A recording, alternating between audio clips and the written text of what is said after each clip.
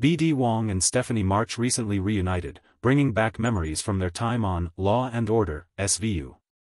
The duo shared their excitement over the reunion, reflecting on their characters' impact on the show and its fans. Wong, who played Dr. George Huang, discussed how the series tackled important social issues, while March, known for her role as Ada Alexandra Cabot, reminisced about the strong camaraderie among the cast. Their conversation highlighted the emotional connections formed during filming and the lasting influence of their characters on viewers. As they shared laughs and stories, it was clear that the bond forged on set remained strong, reminding fans of the powerful storytelling that defines SVU.